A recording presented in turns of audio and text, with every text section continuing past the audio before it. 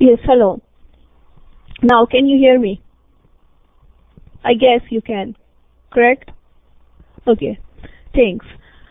So, Assalamu alaikum everyone, and I welcome you to the third lecture of our statistics short course.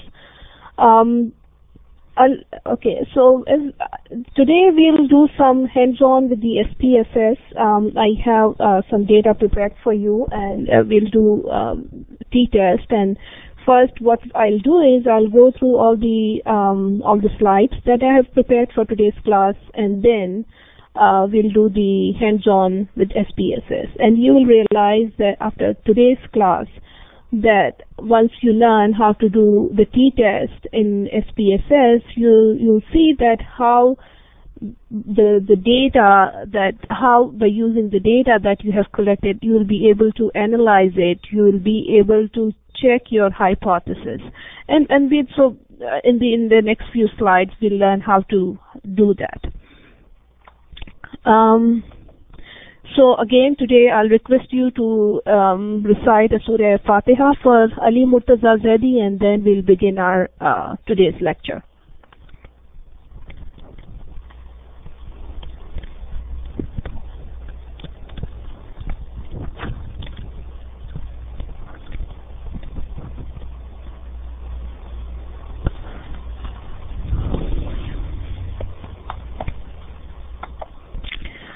So thank you everybody for this favor.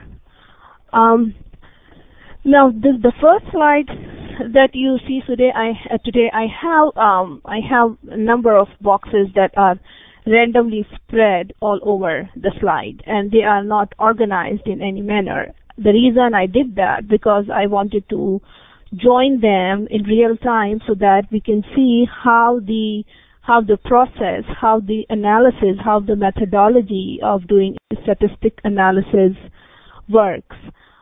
And it's not necessary that, this is just an ideal condition. It's not necessary that we go through all these steps, but this is an ideal condition, I would say. This is what I did in my dissertation. This is what is expected from you all to do for your dissertation or for your MS thesis, etc. It's just this slide is just a recap of our previous two lectures. So we began with the discussion of data collection. Now, data collection, whether you go out in the field and collect the data, whether you conduct an experiment in your lab and collect the data, whether you use previously collected data for your analysis. But of course, all these statistical analysis require data. One more thing that I would like to share with you today is that there are two kinds of analysis. One is qualitative analysis, another is quantitative analysis. We, the engineers, people who are more in sciences, we go for the quantitative analysis, where we collect the data which are related to the numbers. However, sociologists, psychologists, they usually go for the qualitative analysis. And for the qualitative analysis, where they study the person's life, or they have whether it's a psychological or sociological analysis related to some problem in the society, the sample size is very small, so it could be just 1%. However, in our case, we always require the bigger the sample size, the larger the sample size, the better the results would be. So the data collection, and then it's followed by data cleaning and filling in the missing values. So data cleaning means you find out there could be numbers and numbers of variables. If you acquire data from some other source, there could be like hundreds of variables in there, but it's not necessary that you need all those variables for your analysis. So what you do is, to save your time and also to save the computation, or you make the computation faster and efficient, you take out all those variables that are not needed by you. And also, it's not necessary that you use 24,000 data points for your analysis. So you randomly select some sample out of that. That is called, and then data cleaning includes other aspects also, filling in, like, for example, the way the variables are defined. You may want to define them in different format, in different category, etc. And of course, then comes the filling in the missing values. So if there are missing values, we discuss those. We didn't discuss them in detail, but one of the easiest way to do is to do the linear interpolation, and then there are other methods as well. Then what you do is you organize the data. Now the data organization, it depends whether you do it graphically, whether you do it in tabular format. It's just, or whether you sort out your data in ascending and descending order. It all depends how you plan to use your data. So organizing data. And then organizing data comes back and forth, like it's in the beginning, and then you do some analysis, you go back and you collect some more data, or you find some outliers, etc. in your data, you want to take them out. Then you come back and you organize the data again. So this is a repeated process. Rather, most of these processes are repetitive processes until and unless you are satisfied with the results that you want. The results and the conclusions make sense to you.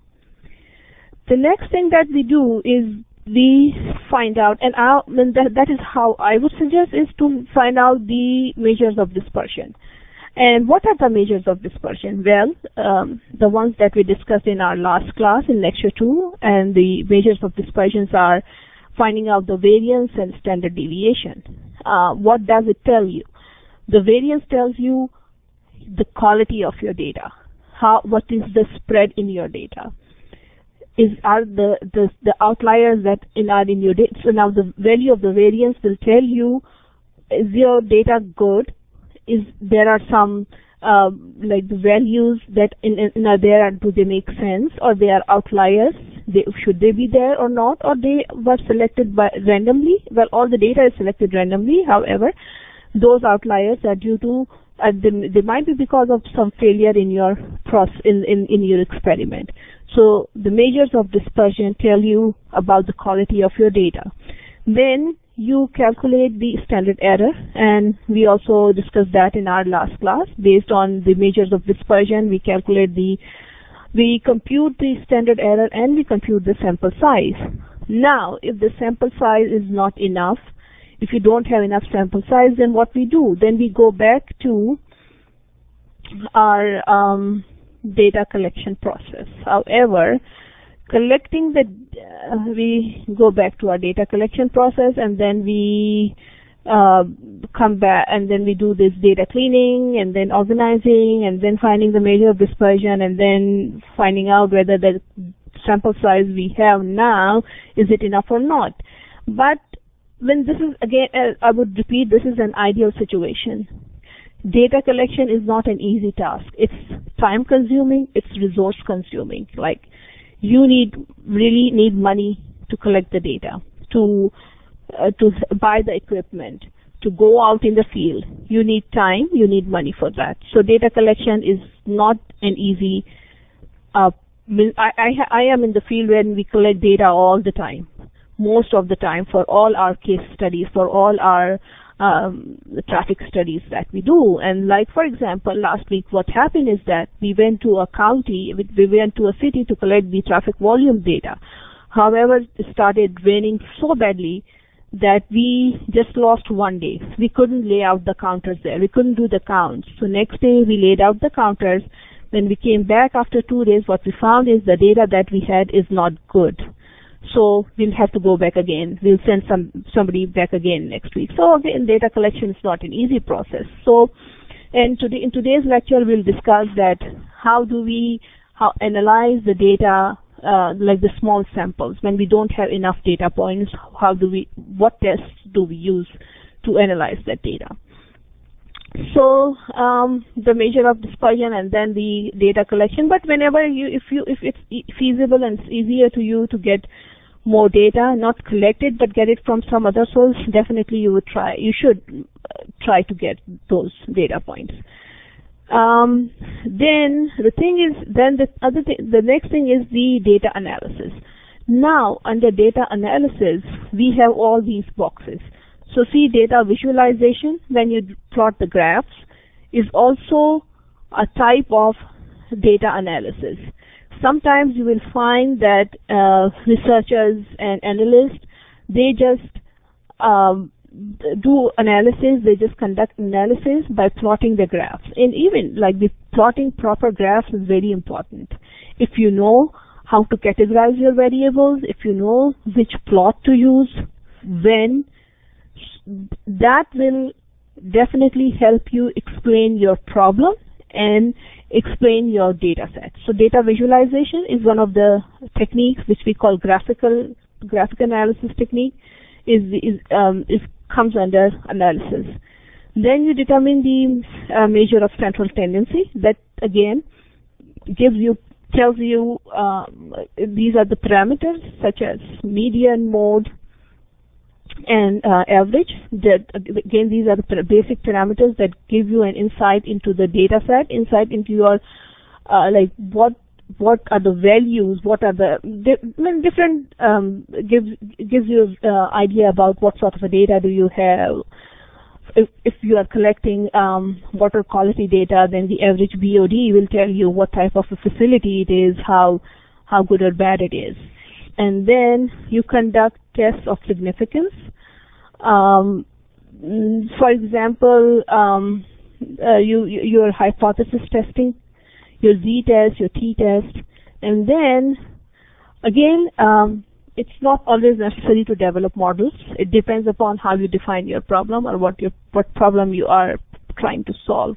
So it's not necessary that you always develop models. However, sometimes what you do is you have your hypothesis, you have certain assumptions that you want to see whether they are correct or not, and then you conduct the z-test and t-test, and that is what we are going to discuss today. So this is kind of all these boxes define your the way you conduct or the way you do statistical analysis. All these steps are necessary to draw some conclusions, to do. So first is to formulate the problem, and then how you analyze the data set which relates to that problem, and how you present your conclusions to the audience. Then comes what is hypothesis testing. So what is hypothesis testing? Now, this is again, I said that this point is this testing is very important because sometimes what you do is you formulate a problem and you want to see whether your hypothesis, whether your assumptions, whether your thought, whatever you thought about that problem, is it correct or not, or is it should you accept it or should you reject it? I should, if I say it in statistical terminology. Hypothesis is like any hypothetical situation, or whatever you think about that problem. So, for example, you think that average height of men in Pakistan is, let's say, 5 feet 8 inches. That's your hypothesis, and then you want to check this hypothesis against the data that you collect, and you want to see whether this hypothesis is rejected or accepted.